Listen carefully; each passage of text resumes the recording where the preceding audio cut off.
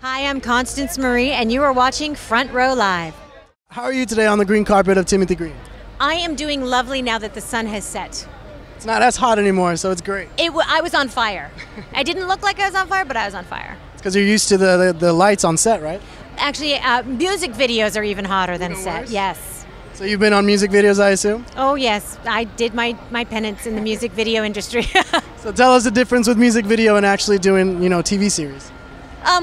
You don't have to take Advil to get out of bed because I was a dancer, and that can jack you up. And I get to tell wonderful stories, be it comedy or be it drama. Is there a music video that we might know that you've been in? There's many, actually. Which one would you tell us? Let's see. I Touch Myself by the Divinyls. I'm in that. Okay. That's a classic. I think we won an MTV Movie Award. No. Because you were in it. Well, no. It wasn't because of me. I think somebody was naked and it was really hot. Michael Bay directed it. There you go. So what brought you to today's premiere?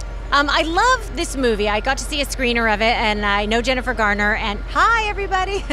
And I love movies that make you feel good when you walk out of the movie theater, and this is one of those movies. It makes you think about family differently, it makes you more accepting, and it sort of uplifts, and it celebrates motherhood and the family. And I really think that is undersold in America, and it's a beautiful thing to focus on. How many times did you cry on this film? I think twice. I think for sure one. I can't remember the second one because it's a little muddy in my mind. But the first time was when he came out of the ground and he said, "Hi, my name's Timothy," and I was like, "They have a baby." So obviously Timothy's an unexpected surprise. What have you had a moment in your life that something unexpected happened that actually was for the better? Like getting the George Lopez show. Or getting the George Lopez show? Getting the George Lopez show shocked the heck out of me. Why is that? Because they made me audition for it 7 times and told me no twice. Was George pulling your leg for that? No, actually, George, he let me know when I actually got it. And he said, "That joke right there landed you the show." And I said, "How do you know?" And he said, "Because I'm George Lopez."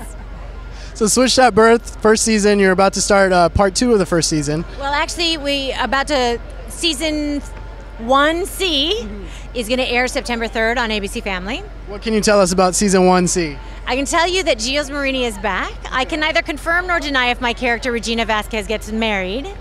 Although they do show promos of me in a wedding dress, so I don't know.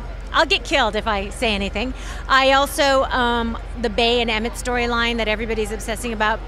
If you don't know, Emmett cheated on Bay. Oh, no. Oh, the girls are not happy with that one. That is not okay. That is not at all okay.